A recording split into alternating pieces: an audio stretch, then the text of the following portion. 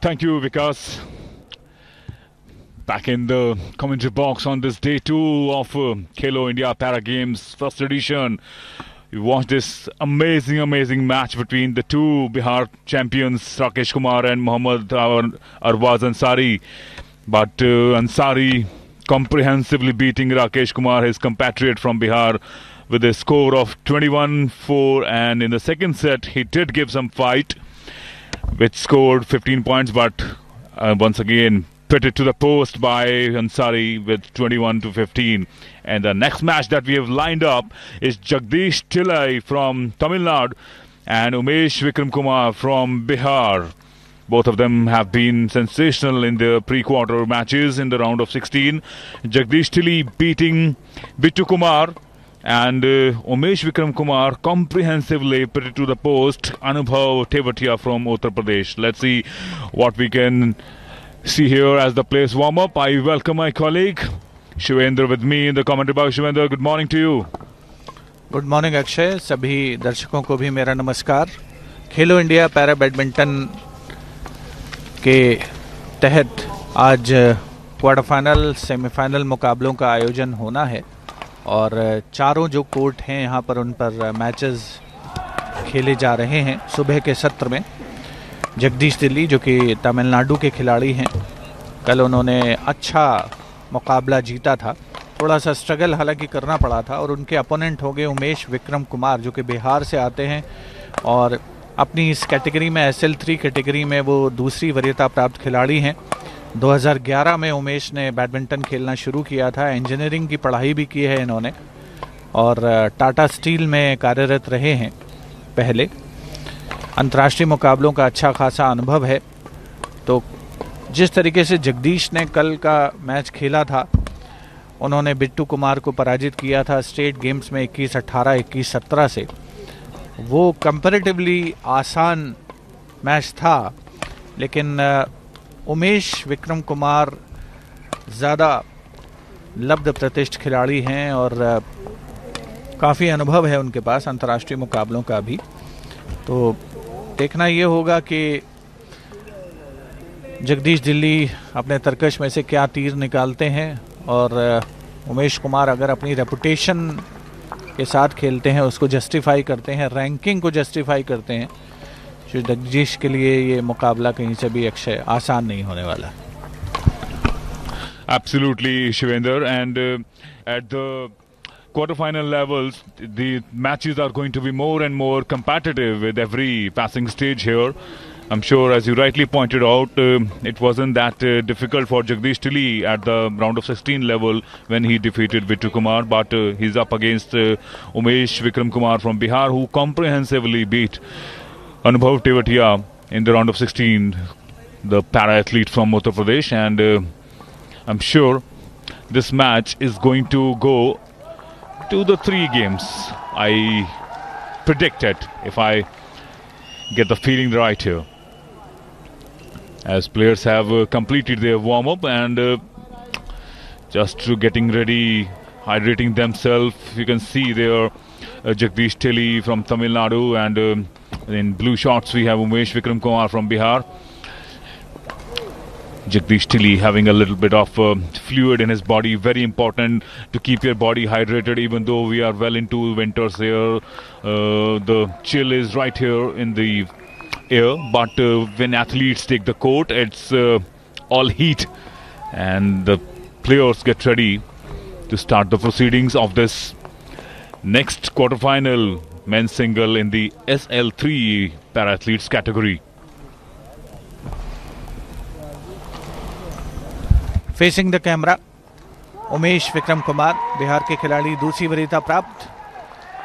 पुरुष सिंगल्स में SL3 category का क्वार्टर फाइनल मुकाबला और उनके सामने है जगदीश जो कि येलो टी शर्ट में और वाइट शॉर्ट्स में है। ये है उमेश विक्रम कुमार जिन्होंने लगभग 11-12 साल पहले बैडमिंटन खेलना शुरू किया था और नेशनल लेवल पर गोल्ड मेडल भी जीत चुके हैं अपनी कैटेगरी में।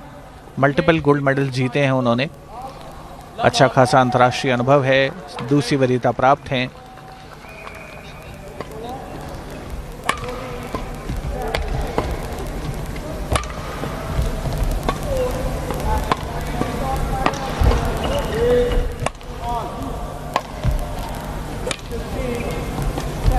लगातार शुरुआत में ही 3 स्मैशेस लगाए थे। अच्छा जगदीश ने रिटर्न किया और अल्टीमेटली जगदीश ने पॉइंट कंसीड किया ड्रॉप शॉट खेलने के क्रम में।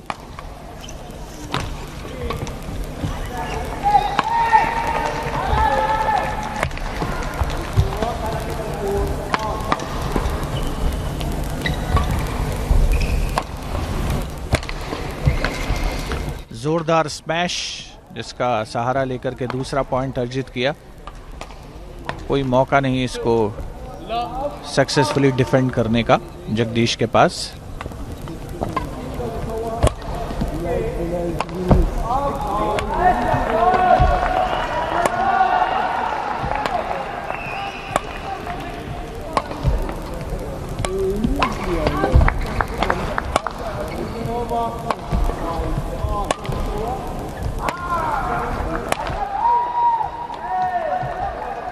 Once again, the third point also, Shivendra, has come by unforced error. You can see here Jagadesh Dilli just not getting his rhythm right. All the 3 points earned by Umesh Vikram Kumar are by varying his pace. He smashes and then he drops softly, and he couldn't understand that pace.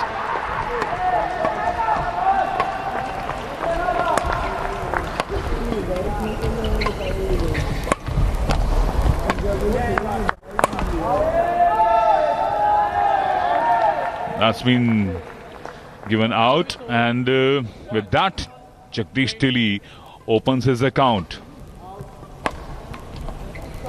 and now he gets his rhythm. He's smashing hard. This is what happens. This is what a point, the opening account, can do to you. It can lift your spirits immediately. There's a bit of a challenge there by Umesh Kumar. I think he wants the shuttle to be changed very early stages in the first game here, and rightly agreed by the chair umpire.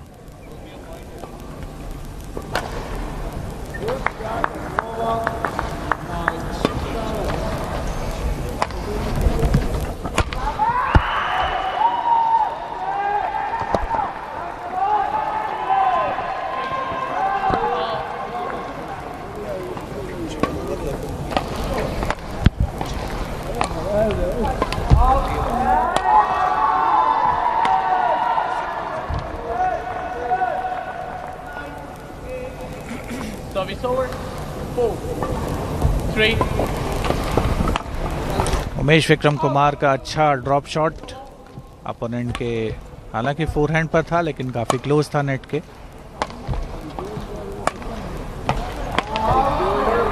दोनों खिलाड़ी लगातार tosses का सहारा लेते हुए base line पर, और इस बार भी परिवर्तन की जिम्मेदारी जगदीश की ही थी। नेट कॉर्ड ने भी फेवर किया उनको। अभी तो मुकाबला बराबरी का ही लग रहा है। दोनों खिलाड़ी एक दूसरे को टेस्ट करते हुए, एक तरीके से अंदाज लगाते हुए, टोह लेते हुए। हालांकि आई एम श्योर कि ये दोनों खिलाड़ी जो और मुकाबले होते हैं नेशनल लेवल पर, उसमें आमने सामने ज़रूर हुए होंगे। जब यहाँ पर क्वार्टर फाइनल स्टेज पर एक दूसरे का सामना कर रहे हैं तो Absolutely, and as you rightly pointed out, once the scores are leveled, they are looking equal. But I like the rhythm of Umesh Vikram Kumar a touch better here, especially the way he's varying his pace. जैसे ही mid court में उनको shuttle मिलती है, वो smash का सहारा लेते हैं, और 2-3 मौक़ों पर अभी तक ऐसा हो चुका है कि जगदीश उसे डिफेंड नहीं कर पाए उनके स्मैश को। और जब जगदीश ने ड्रॉप लगाने की कोशिश की है तब शटल उनके ही पाले में गिरी है। तो अभी 6 पॉइंट सिर्फ बनाए हैं, 7 पॉइंट उमेश ने, और उसमें से 3 या 4 जो पॉइंट हैं वो कंसीड किए हैं, गिफ्ट में दिए हैं जगदीश ने।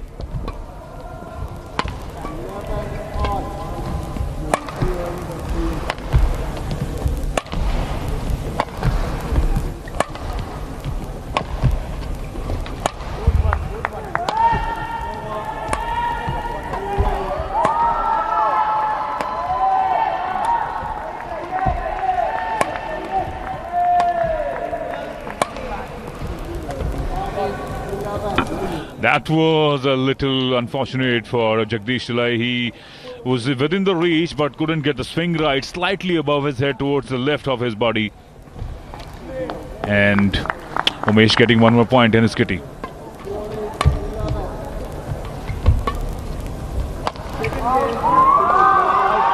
Again landing outside the sidelines here.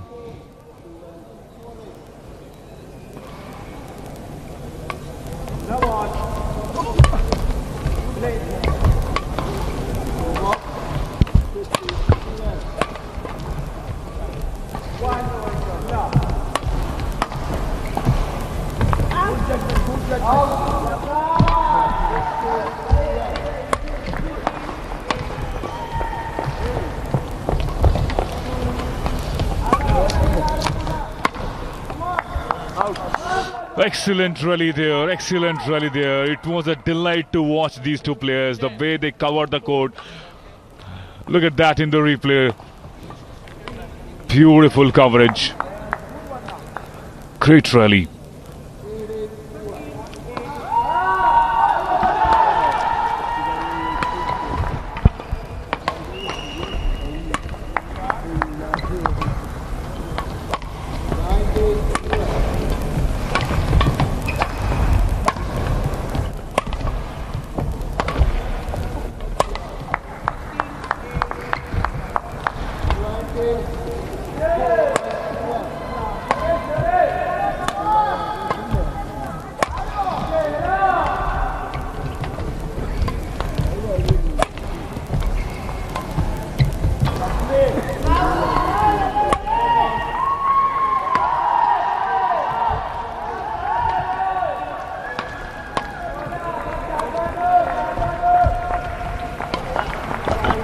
My God, once again a long rally and a delight to watch these two players, Jagadesh and Umesh. Wonderful display of excellent badminton there. Look at the way they were covering the court, changing the pace, smashing and dropping around the net. Beautiful to watch. इस बार point close करने की कोशिश में जगदीश से गलती हुई और परिणाम स्वरूप अंक मिला उमेश को। दो रैलीज बहुत ही शानदार हुई। ये 60 सेकंड्स का अंतराल, मिड गेम ब्रेक, जहां पर जगदीश वो गुरु मंत्र देते हुए उनके कोच, तो दो जो रैलीज रही वो देखने लायक थी। और उसमें मेरे ख्याल से कम अगर मैं गलत नहीं हूं तो 25 से 26 शॉट्स एक्सचेंज हुए होंगे। और उसमें से एक मौके पर जगदीश का एक तरीके से हार्ट ब्रेकिंग सिनेरियो रहा, क्योंकि बिल्कुल वो नेट पर आकर के कमज़ोर रिटर्न आया था, स्मैश किया था उन्होंने, रैकेट के ऊपरी हिस्से से शटल टकराई थी, बेसलाइन से पीछे गई, तो जो बिल्कुल एंटिसिपेट नहीं कर रहे थे उमेश, विक्रम, कुमार। लेकिन अच्छी बात उमेश के खेल की ये भी है कि उनका रिट्रीवल बड़ा शानदार है और नेट पर जो ड्रॉप शॉट्स लगाए गए जगदीश के द्वारा उनको ज़्यादातर को उन्होंने रिट्रीव किया और फिर उनको बेसलाइन की ओर फेंका। तो ये जो ओवरऑल गेम है उसमें Umesh is having slight as over Jagdish, ये कह सकते हैं हम। और शायद यही कारण है कि उन्होंने 11-5 की बढ़त बना ली है पहले गेम में। As players back on the court after that 1 minute mid-game break, and Umesh Kumar serves.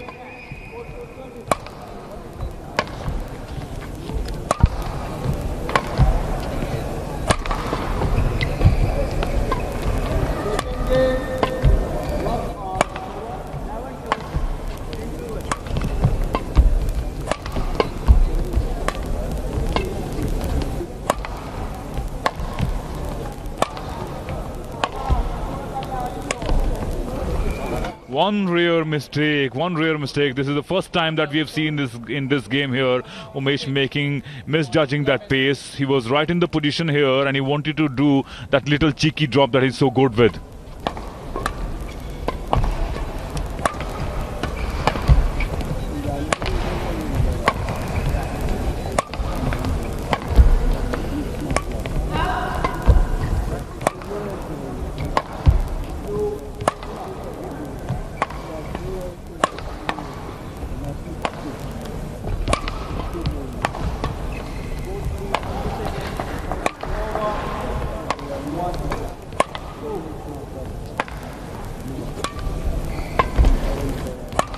लंबी रैलीज में एंगेज होते हुए दोनों प्लेयर्स बेस लाइन पर टॉसेस एक्सचेंज करते हुए कभी कभी परिवर्तन के तौर पर स्मैश आता है, लेकिन उसमें भी उतनी पावर नहीं, क्योंकि जब आप बेसलाइन के पास से या मिड कोर्ट से अगर आप स्मैश लगाते हैं तो अनलेस एंड अनटिल आपको बिल्कुल अप्रोप्रिएट हाइट मिले उठ ही जाता है स्मैश। और जगदीश ने 2 मरतबा स्मैश उठाए भी। देखिए इस बार उन्होंने पॉइंट क्लोज करने की कोशिश की। ये शायद पहली बार नहीं हुआ, शायद चौथी या 5वीं बार इस गेम में हुआ है जबकि ड्रॉप शॉट के द्वारा पॉइंट क्लोज करने का प्रयास किया है जगदीश ने और उनसे गलती हुई है, पॉइंट कंसीड किया उन्होंने। इतनी मेहनत के बाद, इतनी लंबी रैली के बाद अगर गलती होती है आपसे और पॉइंट आप गंवाते हैं तो वो बड़ा हार्ट ब्रेकिंग होता है।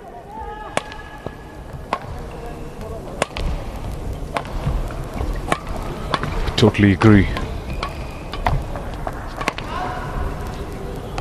Once again, this has been the story of the match so far. They go for a long rally, and the one who attempts to close that rally usually falters, and on that occasion, giving another point in Umesh Kumar's category because of the unforced error by Jagadesh Dilli from Tamil Nadu.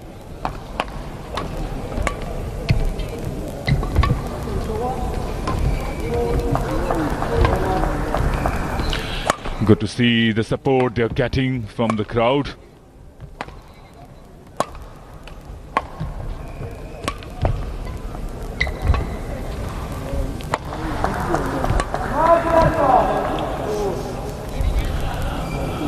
Another point. There you see in the replay. Service over. 7, 13.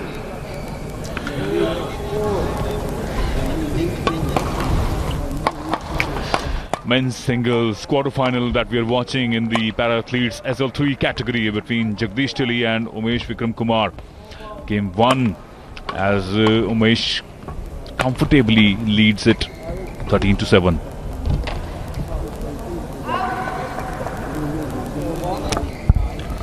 इस बार देखें backhand पर baseline पर ढकेला था जगदीश को उमेश ने और उसके बाद नेट पर बढ़िया ड्रॉप शॉट खेला। 14-7 की अच्छी बढ़त बना ली है उन्होंने।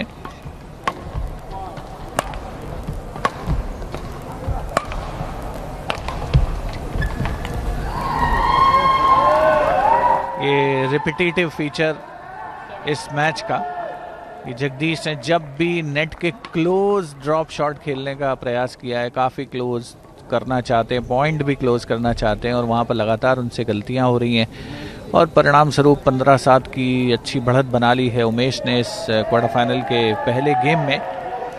उमेश विक्रम कुमार जो कि बिहार से आते हैं, दूसरी वरीयता प्राप्त हैं। बेसलाइन से पीछे अंतिम क्षणों में उन्होंने फैसला किया कि छोड़ दिया जाए इस टॉस को।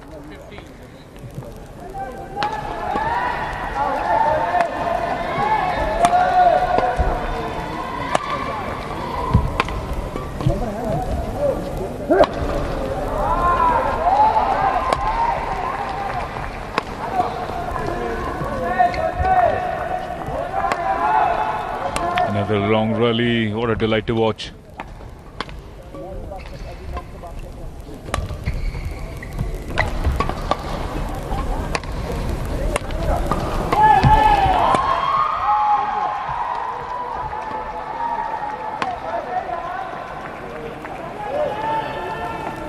And you see a long rally coming to an end. Smash from Jagadesh Dilli, landing just inside the line. Lucky to have that point here. Jagadesh Dilli moves on to 9. But not on that occasion. He was playing away from his body. He wanted to play a little across to the court here. And obviously the shuttle was not in his control, hence landing outside on the sidelines. Now Umesh Kumar leading by 16-9 in a very, very strong, comfortable position in game 1.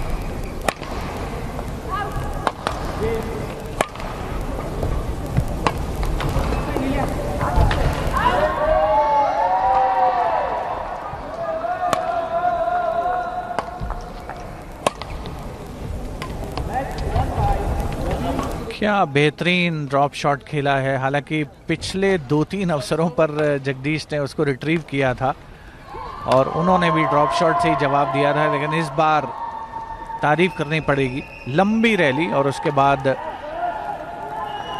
वो drop shot जो बहुत बार दगा दे चुका है इस game में जगदीश को। उन्होंने कई सारे पॉइंट्स कंसीड किए हैं, लेकिन इस बार उनको अंक मिलता हुआ डबल डिजिट में पहुंचे हैं।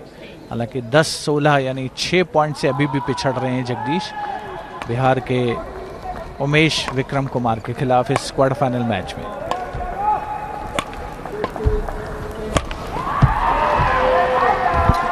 Once again, I think you very rightly pointed out, Shivendra, here. Now that Jagadesh is getting his rhythm right, he's understood the pace of it. I think he's slowly cruising toward a point where he will be close to what Umesh Kumar's score is, and I don't think it's going to be easy for Umesh Kumar from here onwards.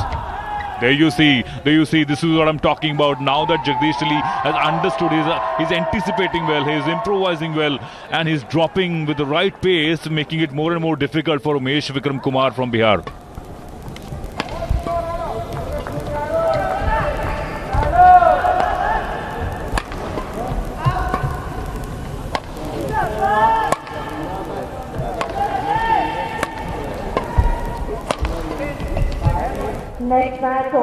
Jagdish के खेल की एक और अच्छी बात यह है कि जितने भी स्मैश उनके ऊपर आए हैं उमेश की ओर से, उन्होंने 90% रिट्रीव किया है उनको, और उनका जो रिटर्न जाता है वो नेट के काफ़ी क्लोज जाता है ड्रॉप शॉट की शक्ल में। तो इतना आसान नहीं होता एक खिलाड़ी के पास कि पहले वो ज़ोरदार स्मैश लगाए और उसके बाद एक डिफ़िकल्ट ड्रॉप शॉट आए उसको रिट्रीव करे। तो उमेश भले ही 5 पॉइंट से आगे हैं, लेकिन मेहनत उनको अच्छी खासी करनी पड़ रही है और इसको वो रियलाइज़ भी कर रहे होंगे। दोनों खिलाड़ी टॉसेस का लगातार सहारा लेते हुए।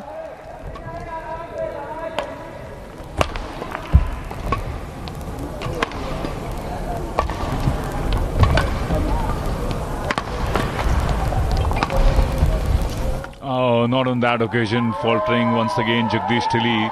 But yes, you rightly pointed out, Jagadesh Dilli, the feature of his game has been that he's very good at receiving their smashes, and he defends those smashes so beautifully that they almost replicate the drop shot around the net. But not on that occasion, giving one more point to Umesh Vikram Kumar from Bihar. Now moves on to 18 as he readies to serve.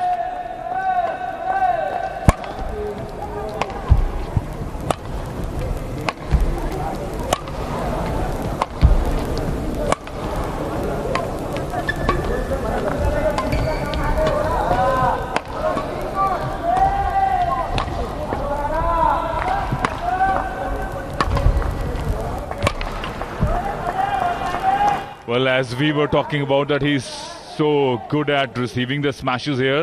That is one rare occasions where Jagadesh Dilli, it was right on his face actually. It was very difficult to bring on your racket because how very often you can hurt yourself, you hurt your face.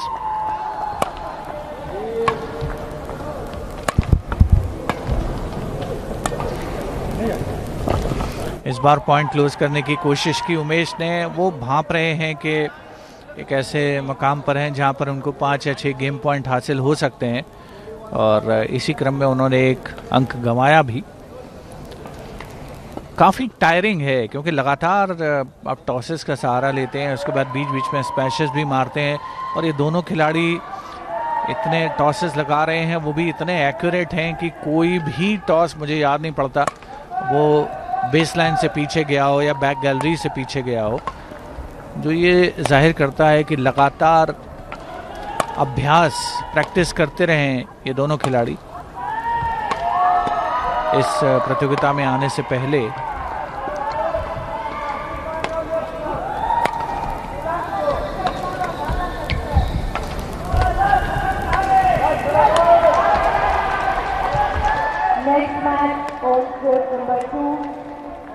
एक बार फिर से point कंसीड किया है उमेश ने। तो यहाँ पर ऐसा लगता है कि जो परसेंटेज बैडमिंटन है उसमें जो परसिवियरेंस है, यानी जो खिलाड़ी अपना धैर्य बनाए रखेगा उसके पाले में ये गेम जा सकता है। Numerical advantage of course Umesh के पास है, अभी भी उनके पास कुशन है 3-4 अंकों का।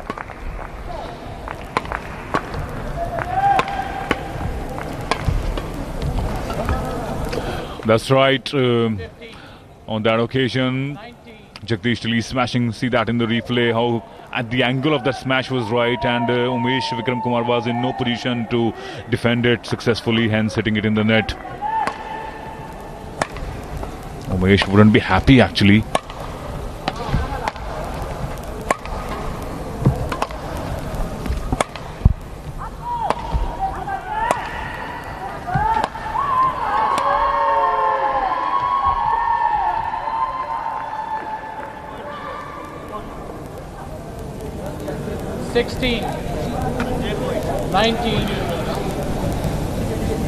Jagadesh gets ready for serve.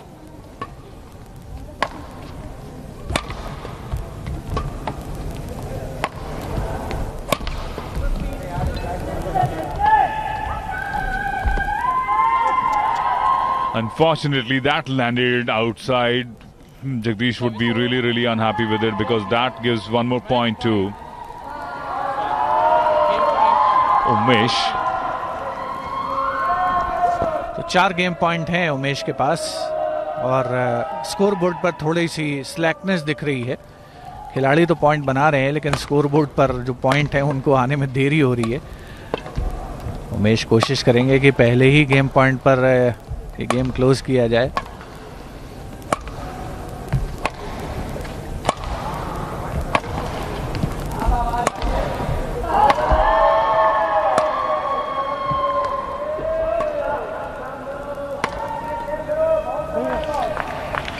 इस बार कामयाब नहीं हुए। ब्लॉकिंग रिटर्न खेला और कोशिश कर रहे थे कि नेट के काफ़ी क्लोज जाए उनका ये ड्रॉप शॉट के अंदाज में खेला गया स्ट्रोक, लेकिन कामयाब नहीं हुए। तो एक गेम पॉइंट बचाया है जगदीश ने। अच्छा कमबैक है उनका, बैक टू बैक 3-4 पॉइंट लिए उन्होंने। 13-19 पे पिछड़ रहे थे और 17 तक पहुंचे हैं, तो सराहना करनी होगी उनके खेल की।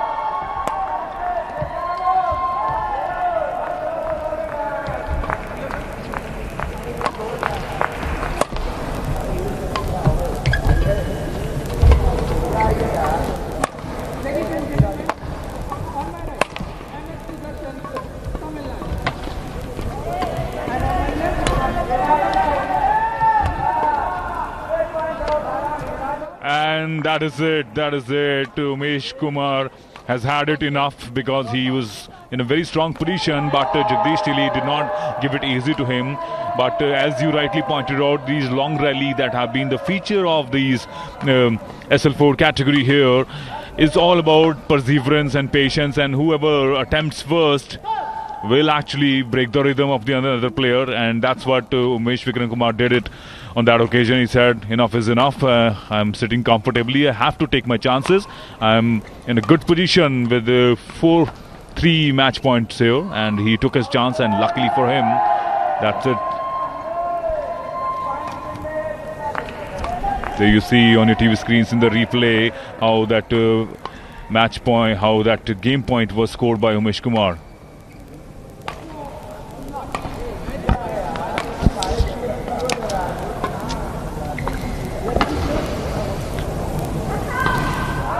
थर्टीन 18 से पिछड़ रहे थे जगदीश और 17 पॉइंट तक पहुंचे। उसमें 3 पॉइंट तो उन्होंने बैक टू बैक अर्जित किए थे, लेकिन फासला काफ़ी था और मुश्किल होता है, क्योंकि आपके पार्ट पे प्रॉब्लम यह है कि आप कोई भी मिस्टेक ना करें और हर बार परफेक्ट रिटर्न जाए, परफेक्ट ड्रॉप जाए, परफेक्ट टॉस जाए। तो थोड़ा सा मुश्किल है, प्रैक्टिकली थोड़ा सा मुश्किल होता है। और जगदीश ने अच्छा संघर्ष किया और सेकंड सीडेड उमेश विक्रम कुमार को कुछ ना कुछ उन्होंने सोचने पर ज़रूर मजबूर किया होगा। ये क्वार्टर फाइनल मुकाबला उनका इतना आसान नहीं होने वाला, अगर उन्होंने ऐसा सोचा होगा तो। हेड टू हेड इन दोनों के बीच जो मुकाबले हैं, ये चेयर अंपायर हैं सचिन इस मैच के।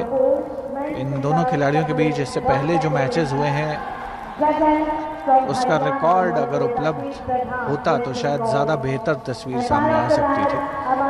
बट हाँ, ओवरऑल गेम के लिहाज से तो उमेश 20 साबित हुए हैं, लेकिन फर्क सिर्फ 19-20 का ही लगता है, बहुत ज़्यादा अंतर नहीं है दोनों खिलाड़ियों में।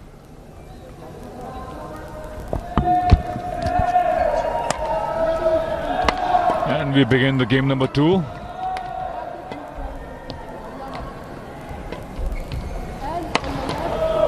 There you see a strong smash coming from Umesh Vikram Kumar, opening his account very quickly, not allowing that long rally to take its toll, and taking his chance very early in the game here.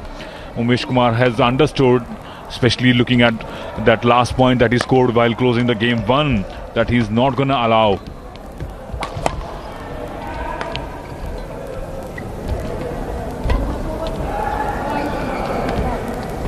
On that occasion, he slightly misjudged it. There was enough time, ample time for Umesh Kumar to give it a strong smash, but he chose to a soft drop, but it wasn't to be, and dropped on his side.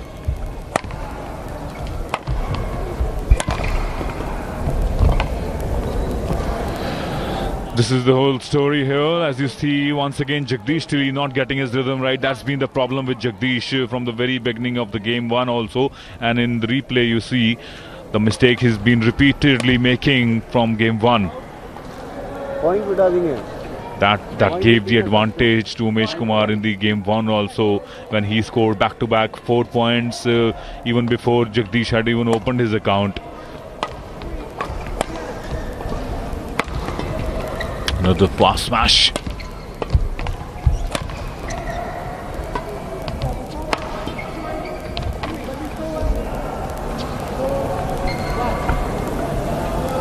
Those drops actually not getting his way. He's been slightly unlucky. Jagadesh Dilli is a much better player than what he's looked here. Now Umesh Kumar leads comfortably with 4 points to 1 in game number 2.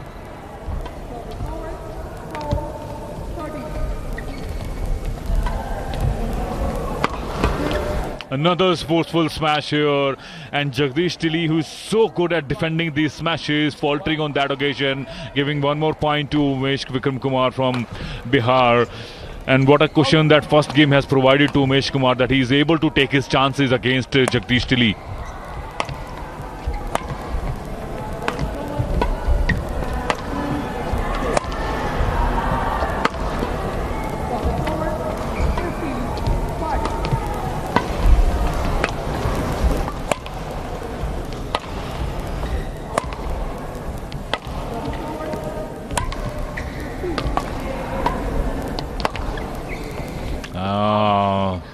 There you see, Umesh Kumar has realized that there's no point in wasting time in long rallies. He has to take chances, and the one who takes his chances first usually score 9 out of 10 times. Once again, he serves Umesh Kumar.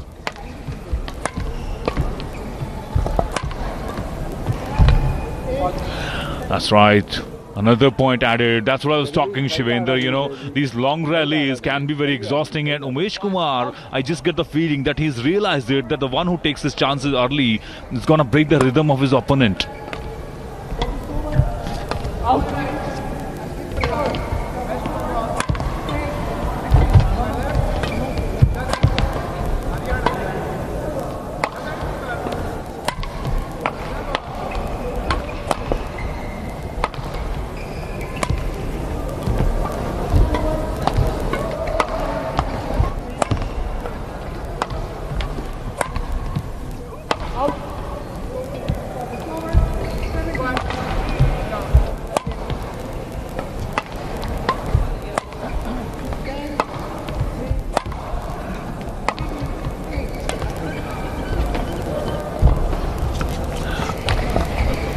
And once again, on that occasion, the moment Umesh Kumar decided to go for that drop, there was no way Jagadesh Dilli could make his way close to the net, because he was standing way far deep in the court.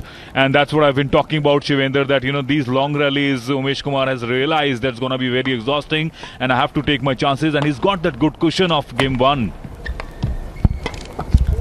बिल्कुल पहला game जीत चुके हैं, हालांकि थोड़े संघर्ष के बाद जीते थे, लेकिन तारीफ करनी पड़ेगी दोनों ही खिलाड़ियों की। कितना बढ़िया कंट्रोल है नेट पर, बहुत ही अच्छे ड्रॉप शॉट्स, अच्छा रिट्रीवल, और जो टॉसेस हैं उनकी लेंथ, उनकी हाइट, बिल्कुल ही कैलकुलेटेड स्ट्रोक्स हैं, और जो स्मैशेस हैं उनका भी रिट्रीवल, और जब स्मैश का जवाब देते हैं तो वो बिल्कुल ड्रॉप शॉट की शक्ल में जाता है। और ये सारे स्ट्रोक्स बताते हैं कि इन खिलाड़ियों ने बहुत अभ्यास किया, लगातार प्रैक्टिस की है, और तभी ये परफेक्शन इनके पास आया है। गाए बगाए अनफोर्स एरर्स होती हैं, खिलाड़ी जब कोर्ट पर रहते हैं तो दिमाग में भी गेम चलता है, रैकेट तो मूव करता ही है शटल की ओर, लेकिन साथ ही आपका जो माइंड गेम है वो भी बड़ी तेजी से चलता है कि किधर खिलाड़ी है, उसके मूवमेंट को अगर मैं जज कर लूं तो आधा काम तो वहीं हो जाएगा। नेट पर बहुत ही खूबसूरत ड्रिबल दोनों खिलाड़ियों की।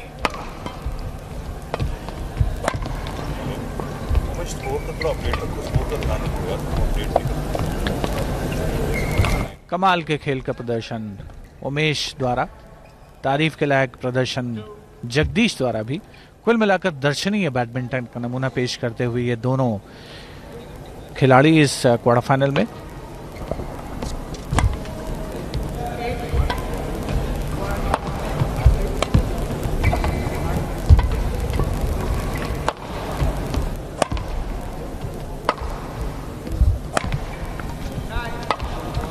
long rallies, Shivendra.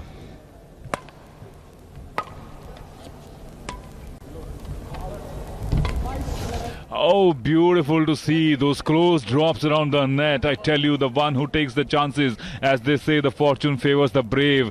And these long rallies as we go in the mid-game break here in the second game. Umesh Vikram leads comfortably 11-2. But I must say, Shivendra, Jagadesh Dilli is a much better player than what the score tells us now. He's been a touch unlucky here, but full marks to Umesh Vikram Kumar, who's been taking his chances, and luck has also been on his side. Overall game तो खैर उमेश विक्रम कुमार का better है ही, और ख़ास तौर पर net पर उन्होंने जो ड्रॉप शॉट रिट्रीव किए हैं, और जो ड्रॉप शॉट्स का सामना या रिट्रीवल जगदीश ने किया है, अगर केवल इन दोनों का ही चीज़ों का एनालिसिस कर लिया जाएगा तो खिलाड़ियों में जो अंतर है वो बिल्कुल साफ पता चलेगा। क्योंकि नेट पर जो पॉइंट्स हैं मेरे ख्याल से वो उमेश के खाते में ज़्यादा गए हैं बजाय जगदीश के।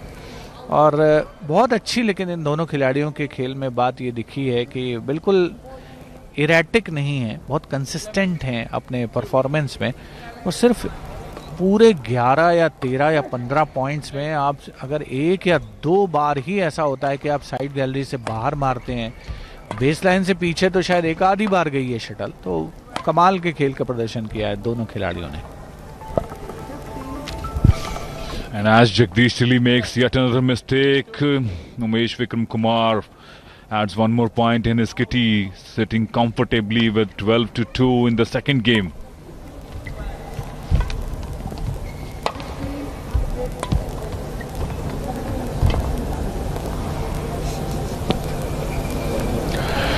Holds on to his serve. Umesh Vikram Kumar is very happy. I'm sure he's very relaxed mentally as he plays this quarterfinal of SL3 category. 13-2. And comfortably cruising along in the game number 2 here. Shivendra 14-2.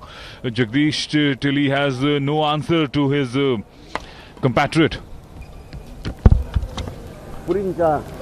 इस बार for a change एक unforced error Umesh के part पर। देखिए उन्होंने drop shot काफ़ी close खेलने का कोशिश करते हैं नेट के, और जो लाजमी भी है, स्वाभाविक भी है। बहुत बढ़िया रिट्रीवल स्मैश पर, और बिल्कुल बेस लाइन से उन्होंने नेट के करीब स्ट्रोक खेला।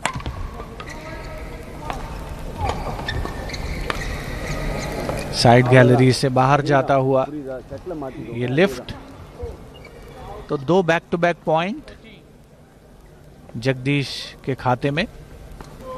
हालांकि बहुत पिछड़ रहे हैं, और रियलिस्टिकली देखा जाए तो वापसी अगर इम्पॉसिबल नहीं है तो बहुत ज़्यादा मुश्किल ज़रूर है, प्रोवाइडेड उमेश कुछ हाराकिरी करें, कुछ बहुत ही आड़े तिरछे स्ट्रोक्स खेलें, तो शायद उनसे उम्मीद तो नहीं की जा सकती फिलहाल, क्योंकि जिस पोजीशन में हैं उनका प्रयास होगा कि 2 गेम में ही रैप अप करें इस क्वार्टर फाइनल को।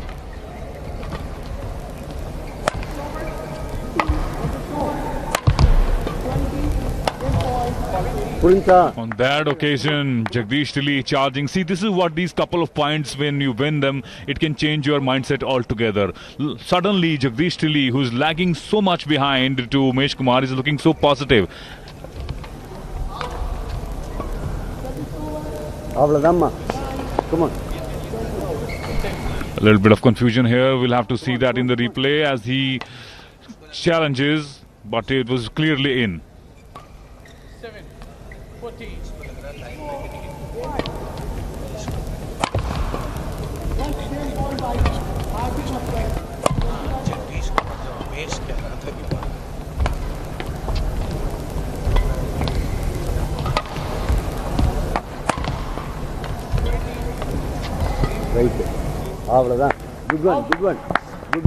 तो बैक टू बैक पॉइंट्स लेते हुए यहाँ पर जगदीश प्रेशर बनाने की कोशिश है उनकी, कामयाब भी हो रहे हैं। मूवमेंट थोड़ा सा रिस्ट्रिक्टेड लग रहा है उमेश का।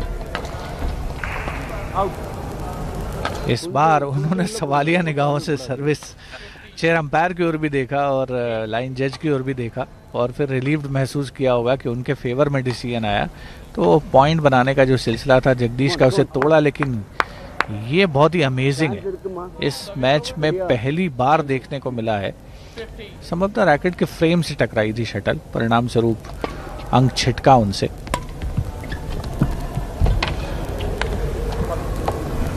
Now, this is what I was talking about, this aggressive badminton that has been displayed time to time from both the players. Or on that occasion, Umesh Vikram Kumar taking full chances here and making sure that he doesn't make any mistake, because he was very disappointed when he had retrieved the service and couldn't hold on to it because of that bad service.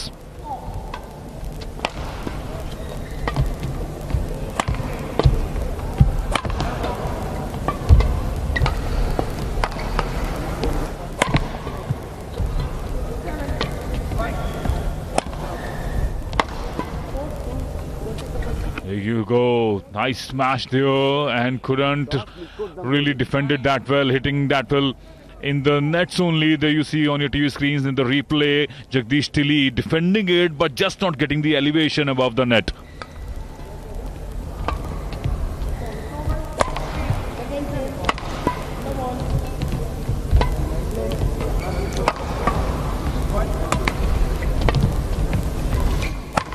Generally, he's so good with his defending, Jagadesh Dilli, but it's really heartful to see when he's not able to get that right. And here you go, Umesh Vikram Kumar adds on to one more point, sits comfortably on 18-9 as he gets ready to serve in the second game.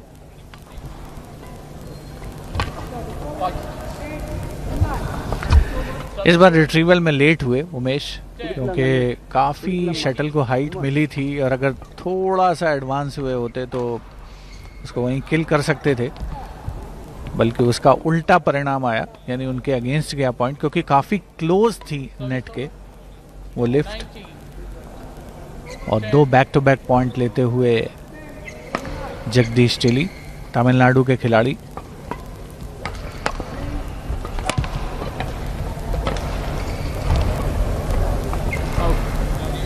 बहुत ही बढ़िया net पर जो प्रदर्शन है इन दोनों खिलाड़ियों का काबिले तारीफ है। रिट्रीव किया लेकिन साइड गैलरी से बाहर।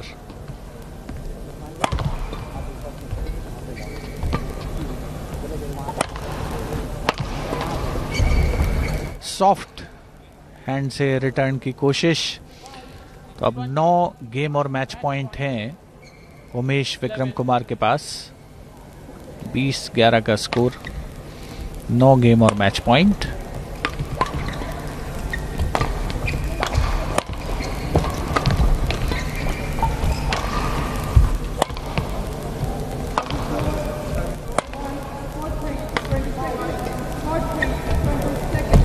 काफी क्लोज रखना चाहते थे, बिल्कुल नियरली उन्होंने वो मैच पॉइंट ले लिया था, लेकिन नेट कॉर्ड से टकरा करके शटल उनके पाले में गिरी।